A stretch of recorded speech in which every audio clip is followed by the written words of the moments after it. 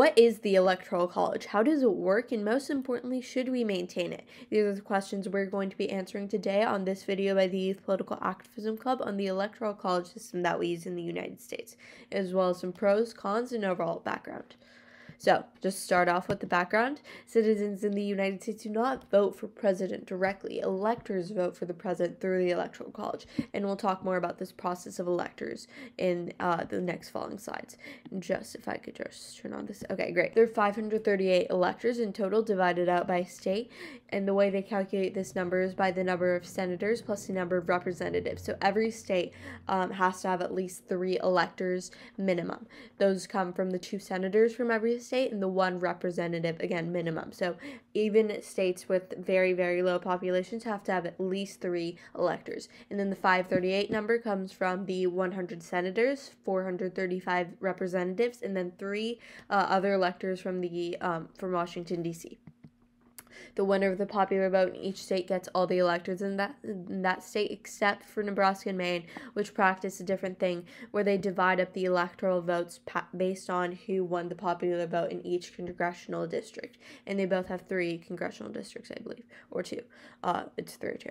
And then this is just a map of how the electoral votes are divided up by state for 2024. This map does not actually have Nebraska nor Maine divided up by congressional states. Sorry about that, but everything else is right based on what's going to be on the 2024 map. Who are electors and how are they chosen? So this very interesting process does vary by state, as most things do, but in general, state parties choose party officials, state lawmakers, and party activists through committees and different commissions they have.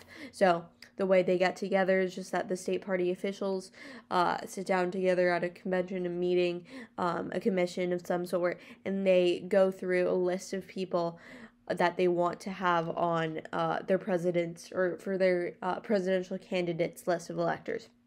So each presidential candidate gets their own electors, and just again, anyone can really be in it, but I'll talk about the requirement in a sec. So they cannot currently be in Congress. The only requirements are, again, they can't be a current representative in Congress. They have to be over the age of 18, and of course they have to be a citizen of the United States. Are electors bound by the popular vote? So, again, this varies by state, but 32 states in D.C. require by law for electors to follow the popular vote. You will face some sort of, jail time if you don't follow the popular vote.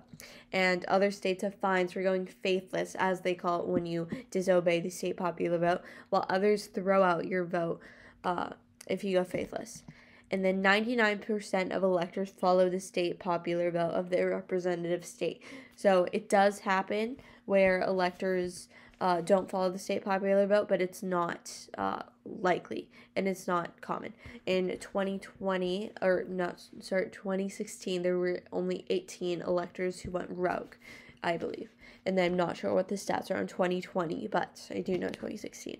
And then in 2016, again, just as an example, Bill Clinton was an elector for the state of New York. So again, these can really be anyone. They don't have to be a current employee of our government at all. Bill Clinton hasn't worked for the government since he finished his 2nd term. So they can be anyone. They can even be everyday civilians, such as you and I. The only thing that state parties really look for is that person really be committed to that party and that candidate and make sure that they don't go faithless. So, pros of the Electoral College. What do supporters of the Electoral College argue?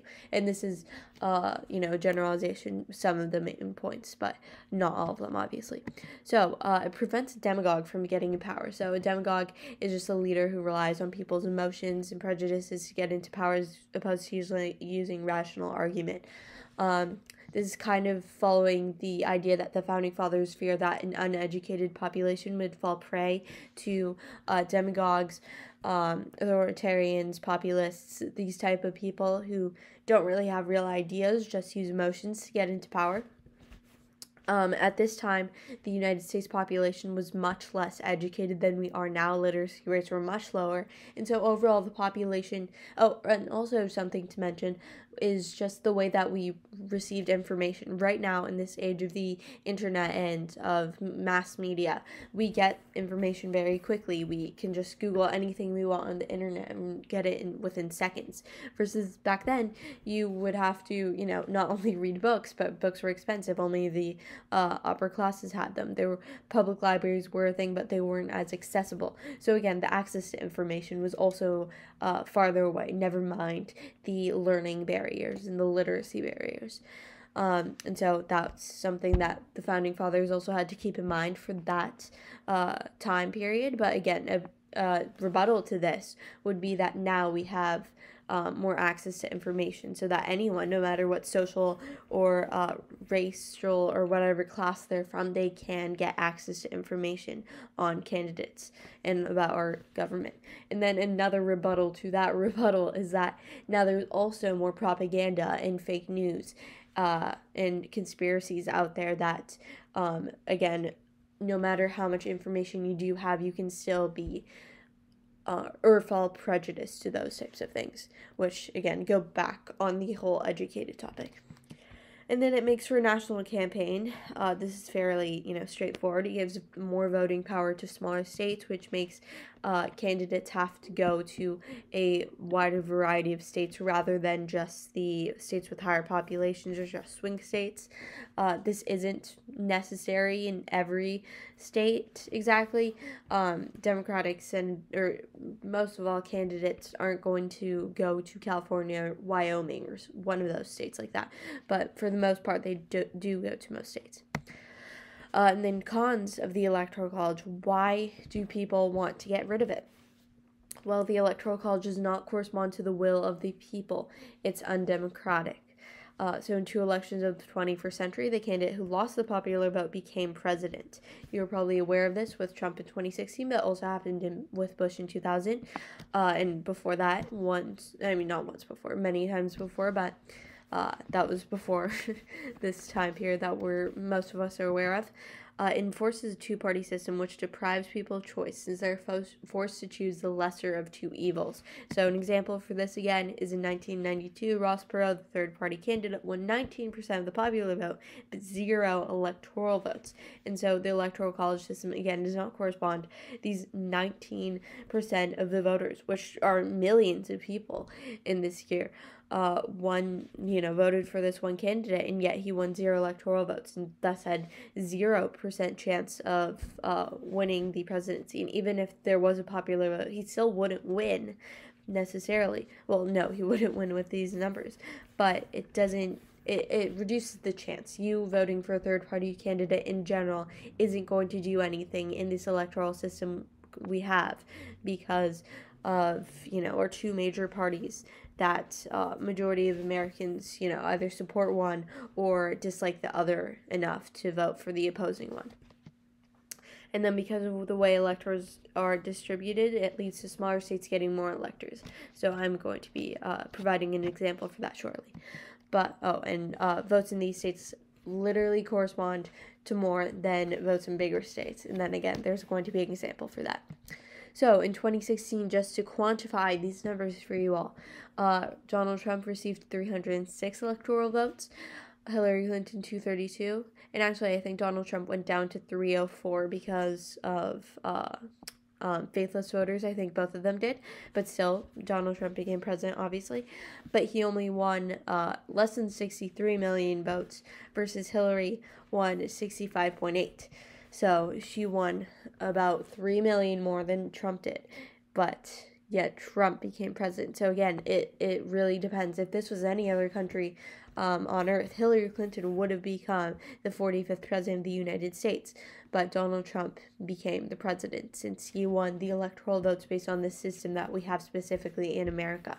So, and this is part of the reason why this whole Electoral College system really ramped up in popularity and discussion, and also,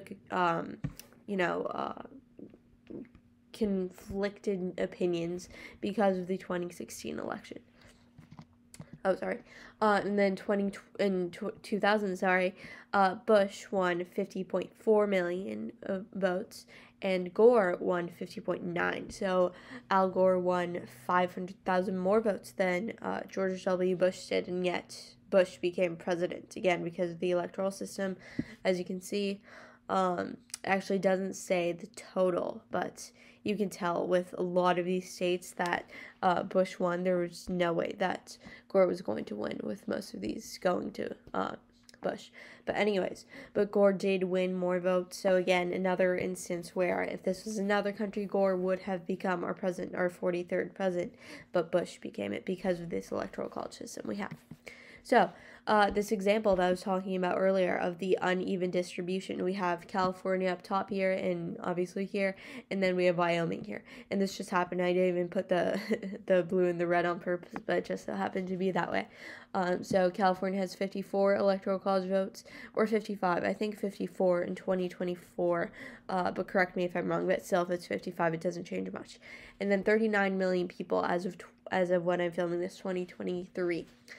So one electoral vote corresponds to over 700,000 people in California versus, and this is just, simple division, versus in Wyoming, they have 3 electoral college votes in total and less than 600,000 people, which again, one of the smallest states in the union by population. I think maybe the smallest.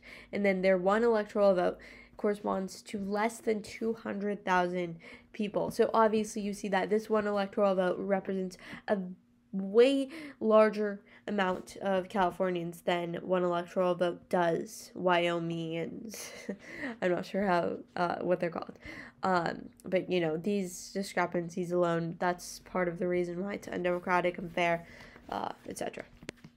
So, just some discussion things to keep in mind. Ask yourself, ask other people about this discussion, but why should the way we vote for president differ from the way we vote for every other public office in the U.S.? Again, the way that we vote for other offices is by a majority vote through actual direct democracy. And part of the background of the Electoral College is that it's a middle ground between direct democracy and a republic. It's somewhere in between. And also, the Founding Fathers, again, on the uneducated population topic, they wanted to give the people a voice, but not too much so that if they're uneducated, that the country doesn't have a coherent leader. So just, keep these questions in mind. Oh, and also the way we vote for, say, in the primaries for, Republican candidates for president or Democratic candidates for president is through a plurality vote. So that, again, is still different. Should states with smaller populations get more power? Again, the Wyoming, California thing, just, something to keep in mind. I'm not expressing an opinion on these, just for your own sake. Does the Electoral College misrepresent the will of majority of voters? I think that this is kind of obvious, but without the Electoral College, would flyover states be neglected? Again, in the ways that I'm getting to this question is, would that national campaign, which is one of the pros of the Electoral College, would that not be a thing anymore? Because for the most part, candidates would be able to go to mostly big cities and forget all of Middle America and the flyover states. They could just hit San Francisco, LA, Orange County, New York, Seattle, Chicago, Miami, Detroit, Houston, Dallas, Austin, San Antonio, and that's still a lot of cities, but don't get me wrong, but, Boston, all those East Coast cities and the where the populations are higher, and then forget everyone in Middle America. Should the Electoral College be abolished? So, straight and simple, do you think it should be a thing for longer, or do you think that it should be gone? And if why or why not? Explain your point of view down in the comments below. Start a discussion. Let's get this going. And lastly, thank you for watching. I hope you enjoyed this. I hope you enjoyed this type of content. It's different from what we normally make, but I wanted to make a video actually educating about the Electoral College, how it works. I think it's a very interesting system that we have here in the United States. Whether you think it's good or bad, it's still interesting nonetheless, since it's different from any other country. So I hope you enjoyed this, and I hope you have a good rest of your day. Thank you.